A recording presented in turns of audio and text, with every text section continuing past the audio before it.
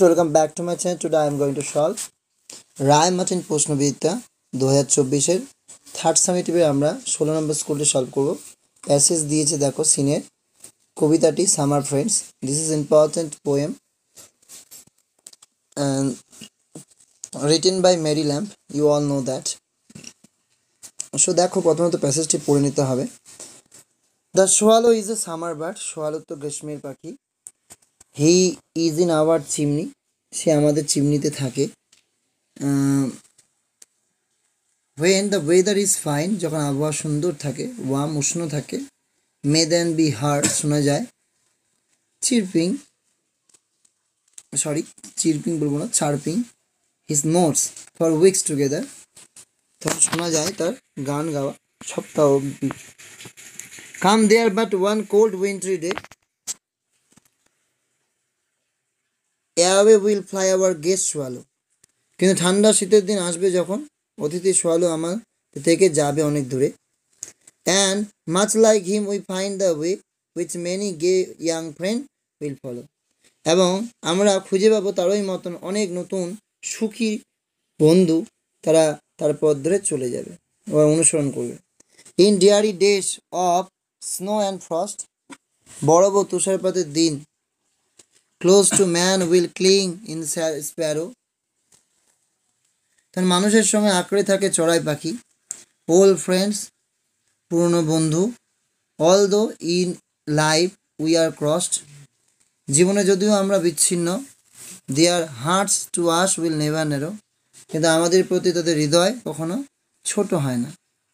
give me the bird, দাও আমায় পাখি, give me the bird, দাও আমায় সেই পাখিটি, give me the friend, দাও আমার সেই বন্ধু, will sing in frost, will love in sorrow, যে তুষারপাতে গাইবে আর দুঃখেও ভালোবাসবে। whatever's mischance today may send, আর যতই পাঠাক দুর্ভাগ্য আমাকে, will greet me with his sight tomorrow, কাল আমাকে এসে স্বাগত জানাবে। এই ছিল প্যাসেজ। কবিতাটি প্রশ্নোত্তরগুলো দেখো। The swallow is an weather bird, all weather bird. Swallow কি সমস্ত আবহাওয়ার পাখি? না, আমরা জানি সোয়ালো হচ্ছে সামার বার্ড, শুধু গ্রীষ্মকালে থাকে, যে কারণে এটা কী হবে? False. The Sparrow lives in chimney, Sparrow চিমনিতে কি থাকে?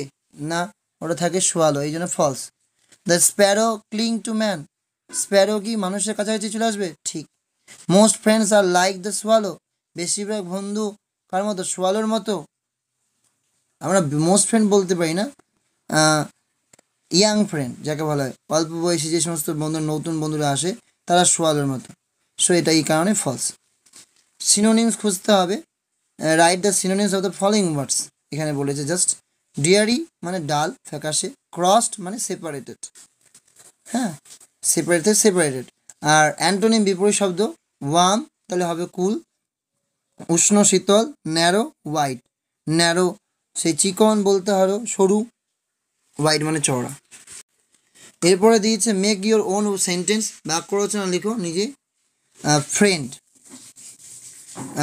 যেমন Aniket is my best friend. Guest, guest দিয়ে একটা বাক্য রচনা, C was a gazed at the wedding, C was a guest, সে ছিল একটা কি গেস্ট ছিল আমাদের, দেখে আমরা বলি গেস্ট মিনস হচ্ছে অতিথি, সে ছিল একটি অতিথি অ্যাট দ্য ওয়েডিং, বিয়েতে। আর which bird does the poet like between the swallow and the Sparrow, give reasons for your answer, কোন পাখিকে লেখক পছন্দ করে সোয়ালো আর স্প্যারোর মধ্যে, এবং কারণ দিতে হবে কেন। The poet prefers the Sparrow, কই পছন্দ করেন চড়ুই পাখিকে, because the Sparrow is consistent, কারণ চড়ুই পাখি কি স্থিরতা থাকে, that is it does not leave the poet in any season of ইয়ার, কারণ কবিকে বছরের কোনো ঋতুতে সে ছেড়ে যায় না। And ক্লিং closer to him even in winter when the swallow flies away, এবং শীতকালেও আরও কাছাকাছি চলে আসে যখন সোয়ালো তাকে ছেড়ে চলে যায়। এরপর রয়েছে যতীন্দ্রনাথ মুখার্জি 1879 এবং 1915 or বাঘা যতীন যাকে বলতে পারি, the young revolutionary activist from Bengali, is legendary hero who was well known for his strength, valor and determination.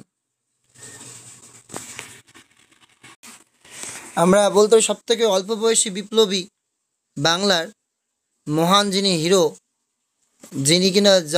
যিনি কিনা পরিচিত ছিলেন তার শক্তি, সাহস, ভেলর মিন সাহস অ্যান্ড ডিটারমিনেশন, সংকল্পর জন্য। Time and again he inspired his countryman to stand tall and proud against the unjust British rulers. Time and again, সময় এবং পুনরায়, হি ইন্সপায়ার্ড করেছিল আমাদের হিজ কান্ট্রিম্যান, তার দেশের মানুষদেরকে, টু স্ট্যান্ড দাঁড়িয়ে থেকে, টু টল লম্বাভাবে দাঁড়িয়ে থেকে, এবং প্রাউড গর্বিতভাবে, এগেইনস্ট কাদের সামনে, সেই ব্রিটিশদের সামনে, ব্রিটিশ শাসনকারী। One such a incident took place at Siliguri rail station. এইরকমই একটা ঘটনা ঘটেছিল শিলিগুড়ি স্টেশনে, রেলওয়ে স্টেশনে। Jatindranath was going up to platform with a glass of water in his hand. Jatindranath যাচ্ছিল তার প্ল্যাটফর্মে, হাতে একটা গ্লাস জল নিয়ে, এক গ্লাস জল নিয়ে, এ গ্লাস অফ ওয়াটার, এক গ্লাস জল নিয়ে হাতে করে। হি স 4 সোলজার্স মার্চিং ডাউন। সে দেখলো যে 4 জন সৈনিক কী করছিল, সামনে আসছিল সারিবদ্ধভাবে, কুচকাওয়াজ করে যেমন বলি, হ্যাঁ, marching. One of them pushed হিম, একজন তাদের মধ্যে তাকে ঠেলে দিল। And the glass slipped from his hand, তার হাত থেকে গ্লাসটা পড়ে গেল। অ্যান্ড স্যাটার্ড, ভেঙে গেল, ইনটু দ্য গ্রাউন্ড, মাটিতে। অ্যান্ড দ্য সোলজার্স থট, সৈনিকরা ভাবলো, ইট ওয়াজ আ গুড জোক, এটা একটা খুব ভালো মজা। অ্যান্ড লাফড, তারা হাসতে শুরু করলো। অ্যাট হিম, তাকে দেখে। যতীন্দ্রনাথের যে স্ট্রেংথ, শক্তি, ডিমান্ডেড, তার দাবি করলো অ্যান অ্যাপোলজি, তাকে ক্ষমা চাইতে হবে। An Apology to an Indian, একটা ক্ষমা আবার তার কিছু ভারতীয়র কাছে, ইট ওয়াজ আনথিঙ্কেবল, এটা একটা ভাবাই যায় না। দ্য 4 ম্যান, ওই 4 জন মানুষ, rushed at him in anger, রেগে তার উপর ঝাঁপিয়ে পড়লো। অ্যান্ড ভেরি সুন, খুব শীঘ্রই, দে রিয়েলাইজ, তারা বুঝতে পারলো, দে আর মিস্টেক, তাদের ভুল। পিপল গ্যাদার্ড, লোকজন জড়ো হলো, অ্যারাউন্ড, চারধারে। And found 4 man fighting against one, 4 জন মানুষ লড়াই করছিল একজনের বিরুদ্ধে। উইদিন আ মিনিটস, 1 মিনিটের মধ্যে, ইট ওয়াজ সিন দ্যাট, এটাও দেখা গেল যে, দ্য 4 ব্রিটিশ ওয়ার লাইং, ওই 4 জন ব্রিটিশ শুয়ে আছে, অন দেয়ার ব্যাকস, মানে পিঠটা উল্টিয়ে, and backs, on their backs, উবুড় হয়ে বলতে পারো। অ্যান্ড ব্লিডিং নোজেস, নাক থেকে রক্ত বইতেছে, মানে খুব ভাবে, হ্যাঁ, ব্লিডিং হচ্ছে বা হচ্ছে। হু, কে, ডিড হোয়াট, কী করেছিলেন, ভাই, বলছে সোলজার, সৈনিকেরা, এ বলছে হোয়াই, কেন, টু মেক ফান, মজা করার জন্য। ডিড হোয়াট, তারা কী করেছিল। ওয়ান অফ দেম পুশ হিম, একজন তাকে ঠেলে দিয়েছিল, পুশ করেছিল, ঠেলে দিয়েছিল। অ্যান্ড দ্য গ্লাস স্লিপড, এবং গ্লাসটা কী হয়েছিল, স্লিপ করে গেছিল। তারপরে আছে হু, কে, যতীন্দ্রনাথ ডিড হোয়াট, সে কী করেছিল, অ্যান্ড হোয়াই, কেন। যতীন্দ্রনাথ ডিড হোয়াট, কী করেছিল, ডিমান্ডেড অ্যান অ্যাপোলজি, যে ক্ষমা চাইছিল, যে দাবি করেছিল ক্ষমা। কেন, the soldier pushed him and the glass slip from his hand, ওই সোলজাররা কী করেছিল, তাকে ঠেলে দিয়েছিল, এবং গ্লাসটা ভেঙে গেছিল তার হাত থেকে পড়ে, এই কারণে। দ্য ক্রাউড, ভিড়, ডিড হোয়াট, কী করছিল, গ্যাদার রাউন্ড দ্য ফাইট, ফাইটের চারদিকে যে মারপিট যে হচ্ছে তার চারধারে ছিল। হোয়াই, কেন, কারণ দে ফাউন্ড, তারা পেয়েছিল 4 ম্যান ফাইটিং এগেনস্ট ওয়ান, কারণ তারা দেখলো যে 4 জন লড়াই করছে একজনের বিরুদ্ধে, এই কারণে তারা কিন্তু জড়ো হয়েছিল। যতীন্দ্রনাথ হ্যাড আ কিন সেন্স অফ সেলফ রেসপেক্ট, একদম সত্য সেলফ রেসপেক্ট আছে, তাই ডিমান্ডেড করেছিল সে, যে অ্যাপোলজি, তাদেরকে ক্ষমা চাইতে হবে। The soldiers ill behaved with Jatindranath, সোলজাররা খারাপ ব্যবহার করেছিল, সত্য। The incident happen at new Jalpaiguri rail station, Siliguri হবে, এই জন্য false. The fight lasted for a long time, অনেকক্ষণ ধরে চলছিল না, অল্প সময়, false. Jatindranath taught the soldiers a lesson of their life time, সারা জীবন তাদের লেসন দিয়েছিল, ঠিক না ভুল, ঠিক। হোয়াট কাইন্ড অফ পার্সন ওয়াজ যতীন্দ্রনাথ, যতীন্দ্রনাথ কেমন ধরনের মানুষ, লিখে দিয়েছি। যতীন্দ্রনাথ ওয়াজ ওয়েল নন, পরিচিত ছিল, ফর হিজ স্ট্রেংথ, তার শক্তির জন্য, ভ্যালোর, সাহসের জন্য, অ্যান্ড ডিটারমিনেশন, তার সংকল্পর জন্য। তাহলে এই ধরনের তিনি কি ছিলেন? মানুষ ছিলেন। Give a suitable title above passage, প্যাসেজে একটা টাইটেল দিতে হবে। তার ব্রেভারি অফ যতীন্দ্রনাথ দিলাম, যতীন্দ্রনাথের সাহসিকতা লিখে দিলাম। এর suitable title for the above passage is bravery of Jatindranath, আমি জাস্ট ব্রেভারি অফ যতীন্দ্রনাথ লিখে দিচ্ছি।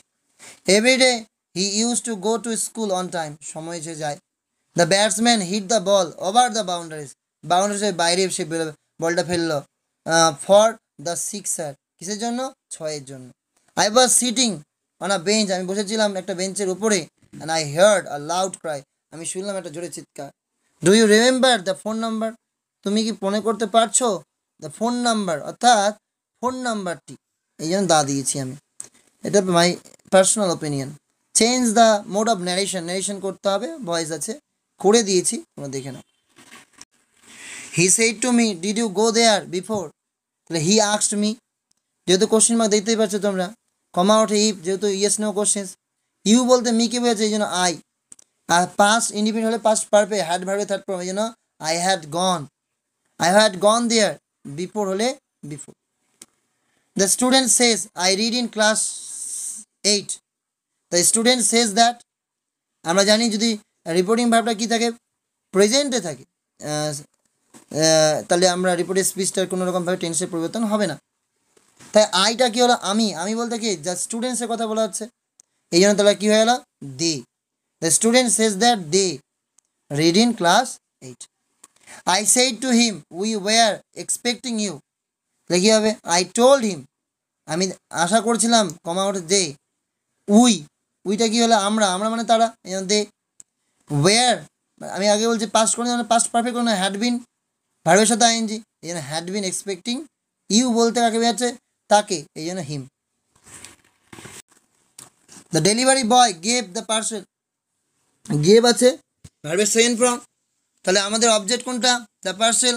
The parcel was given by the delivery boy. The artist is painting the picture,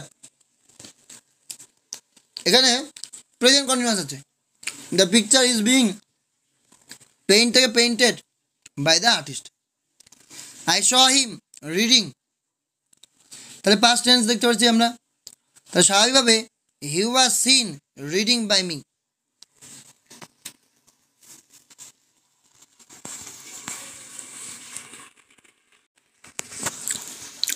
এরপর সাবঅর্ডিনেট ক্লজগুলো খুঁজতে হবে।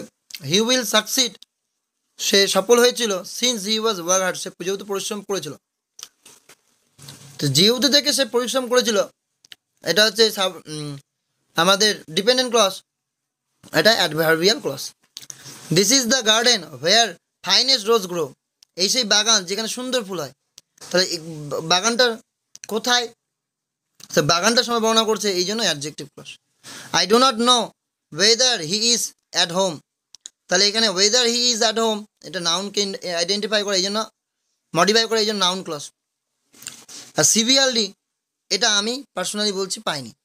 আর মাইথিক্যাল, এটা হবে লেজেন্ডারি। আর সিভিয়ারলি মানে গুরুতরভাবে, এই গুরুতরভাবে আঘাত হওয়া জায়গায়, সেই জায়গায় আমি কিন্তু ব্লিডিংটাই পাচ্ছি।